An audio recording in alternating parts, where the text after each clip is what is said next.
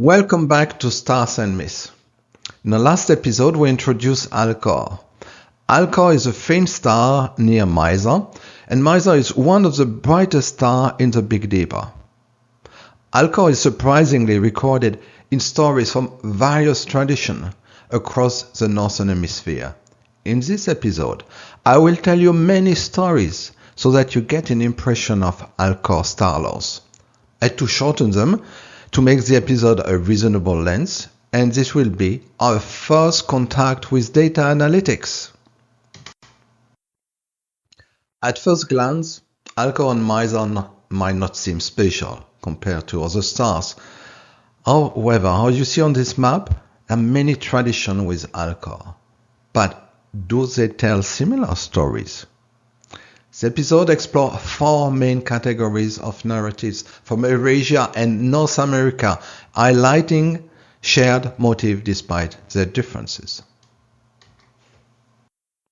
Let's look at the two maps. The top image shows the distribution of the main tradition about Alcor. The bottom picture displays related motifs associated with Ursa Major, and they form pairs of motifs depicted with the same color. Alcor takes many forms in these tales. It can be a person, an animal, even an object. As we look at the map, you can see how these stories are grouped geographically by colors. In Eurasia, the Alcor stories often appear in the same place as Ursa Major. In America, the grouping is less clear. Our first group of stories, shown with dark blue dots, is found mostly in northern Eurasia. Alcor is a pot that hunters use to cook an animal. The hunt is unfolding in the sky. The hunters are generally associated with Ursa Major, and you see that the dark blue dots are also in America. So you have the same motif in America and in Eurasia. Now in circumpolar North America is a light blue dots. Alcor is sometimes an arrow or the wound from an arrow, and Ursa Major a fisher. The fisher is an animal that normally does not feed on fish, as its name may indicate. Probably it became its name because European settlers confused it with a polecat fish. Let me tell you one story recorded in 1915 amongst the Ojibwe in North America. In those times, there was no summer. It was winter all the time.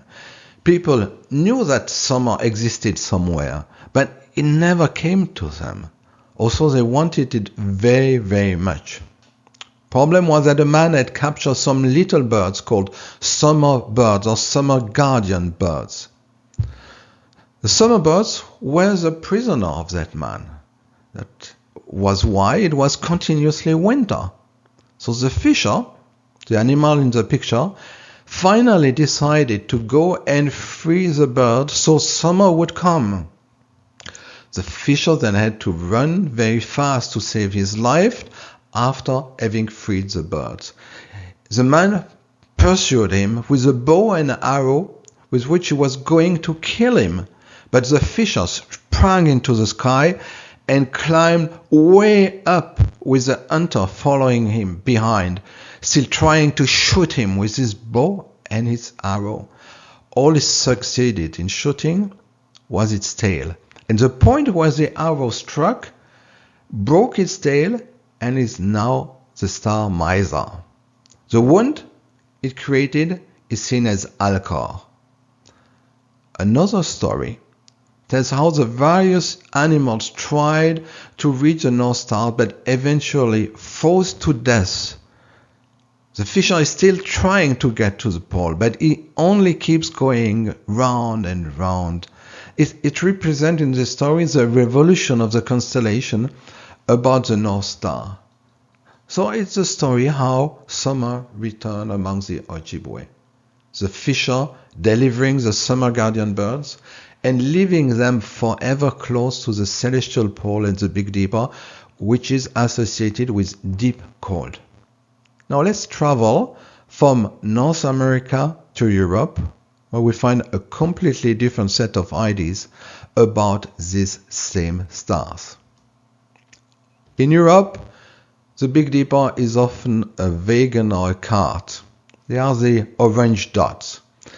And Alcor is the driver or the rider of the cart, or a horseback rider. Regarding dating, well, the rider motive obviously cannot be older than horseback riding, but it could be also much younger. That's a difficulty. Pinpointing the precise origin of this rider's story is difficult. We know that the wagon is ancient. Homer and some Babylonian texts mention the constellation. In Mesopotamia, 2 stars near Ursa Major are mentioned, but experts still debate whether one of them is Alcor. The last widespread motive is important. It features the 7 men as the main stars of the Ursa Major constellation, alongside the Pleiades as women. They are the purple dots you see in America and mostly in Eurasia. Alcor is often considered as a stolen star from the Pleiades. It's a curious story, considering that Alcor is quite close to Mizar and far from the Pleiades. Eurasian myths frequently describe the Big Dipper as 7 robbers stealing one of the Pleiades. There's a Mongolian story that recounts the tale of a Pleiad being captured by men associated with Ursa Major. The tale provides a reason for the robbers' action. The Pleiades are notorious for bringing cold. So by stealing one Pleiad, the robbers ensured the temperature would stay bearable in winter, so they do something good. Despite being strange, Alcor as a Pleiad is key to understanding certain stories in Indian mythology. The probably oldest story about Alcor is found in the Sapatapa Brahmana, an ancient text that dates back well before the Common Era. Let me tell you the story. It's often the case the story comes from different sources that complement each other. The 7 riches, the sage, represented by the star of Ursa Major, were married to the Kritikas, the 7 women associated with the Pleiades. Now, let's read an excerpt from the text that has been transmitted orally for centuries and recorded in the Satapatha Brahmana.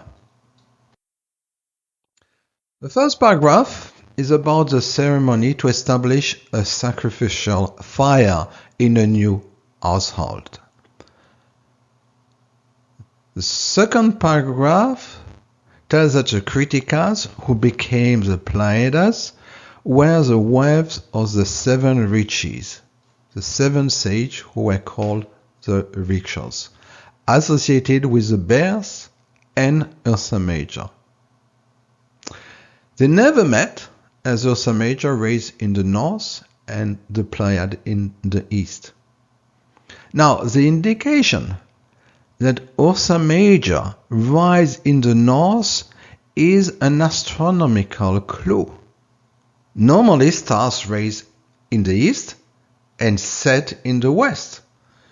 But a circumpolar star is visible all night, circling the North Star without ever setting. Now, an almost circumpolar star does something unique. It will briefly dip below the horizon and then rise again in nearly the same spot, almost due north. So when the ancient text says Ursa Major raised in the north, it's hinting that at the time referred to in the text, Ursa Major, or possibly Mizar, behaved like an almost circumpolar constellation. We'll revisit this aspect in the next episode. It's an important aspect. Further details on the relation between the Pleiad and Ursa Major emerge in the Mahabharata and the Puranas. This introduced the motif of Arundhati, which is a woman associated with Alcor. In these stories, Arundhati is the only faithful wife of one of the 7 riches, the sage represented by Ursa Major. She is said to have moved away from the other Pleiades to remain with her husband. To this day, a tradition survives, especially in South India, where young married couples are taken outside at night to search for Alcor or Arundhati as a symbol of fidelity. Let us now show how data analytics can help in our inquiry. Computer facilitate the detection of hidden relationship between motifs. The map you see here shows the distribution of 2 motifs, Alcor as a young girl and the one in which animals spin around the North Star, which is today Polaris. You see the red lozenge indicate when both motifs are present. There are quite many traditions with both motifs. In dark blue, one has a tradition with only the Alcor motif, and in light blue, the tradition in which only the North Star motif is found. Focus on Eurasia. Both motifs are associated in 50% of the case, and that in a connection between the North and Alcor. Let me tell a story. It's a Kazakh story. Ursa Major guards 2 horses tied to a stake, the North Pole. If the rope breaks, then the universe will end. The motif of animals spinning around the pole star is also found in India, but oxen replace horses, at least in a writing from the 9th century. The 2 motifs exhibit a related geographic distribution as shown on the map. The similarity between them can be computed using a simple measure. This measure of similarity is known as the Jaccard similarity, and it will be our first example of data analytics in use. Let me explain how the similarity score is calculated. First, we count the number of places where both motifs are found together. On the map, there are 8 of these, as you read it from the bottom right of the image. Next, we count the total number of traditions that have either one or both motifs. See that 10 for Alcor, 11 for the animal, plus the 8 make 29 different traditions. And now you can calculate the similarity score by just dividing 8 by 29, which gives 28%. So the region where the Pleiades, Alcor and Ursa Major are associated in stories correspond to a region where an animal, often a horse, rotates around the North Star. This Jaccard similarity made it possible to automatically detect the association between these motifs. It's a simple but efficient example of data analytics. Connection between tradition can also be extracted from ancient texts. So let's move to Persia. Al-Biruni was a brilliant polymath from Central Asia, living over 1,000 years ago. He famously computed the Earth's radius using geodesy, employing a method shown in the top left insert, which used a simple but yet clever triangulation technique. The measurement of the Earth's radius was done during a journey to the Punjab at Fort Nandana, located in modern-day Pakistan. He also computed longitudes by observing a lunar eclipse with a colleague at 2 different locations. He's well remembered in Uzbekistan, his birthplace, with stamps that represent him and his work. Crucially, for our story, he was deeply interested in Indian culture, learned Sanskrit, not easy, and translated ancient texts. In his book about India, he specifically mentioned the stories connecting Alcor to the stars in Ursa Major, the 7 riches, and the tradition about the celestial pole. He wrote even a small chapter on the celestial pole representation in India. Here I quote, The wind drives the stars round the pole, which are bound to it by invisible ties to man, like the beam of an olive press. Here it doesn't mention oxen, still the idea is quite similar.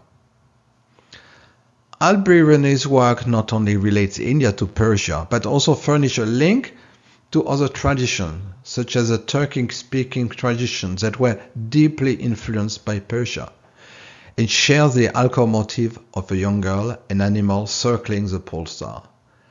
This example illustrates the value of employing various methods in the study of myths. There are still many mysteries concerning the chronology. How did the Alcor story reach Mongolia? Was it from India or the West?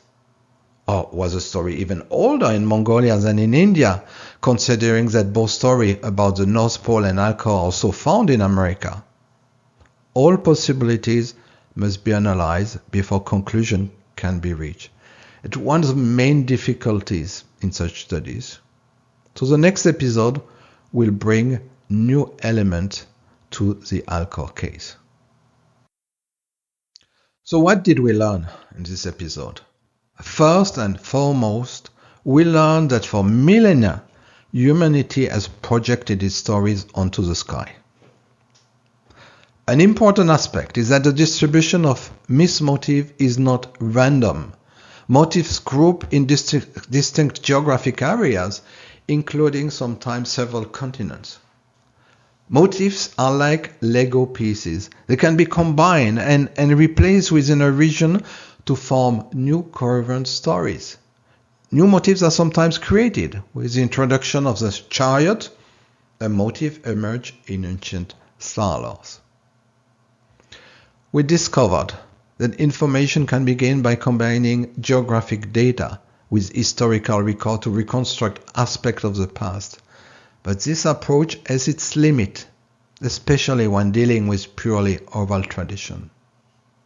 But of all the motifs we've seen, the story of Alcor as a stolen star remains the most puzzling one, and we will return to it next time. Now, next episode, we delve into the past sky to examine how the stars have shifted due to precession and discuss some related challenges in analyzing ancient myth. We'll introduce new elements to the Alcor file in India. Stay tuned. It will be a very special episode combining history with astronomy in an unusual way. And as always, I give you here now some elements for further reading. So if you want to dive in, you can go ahead. Thank you very much. See you next time.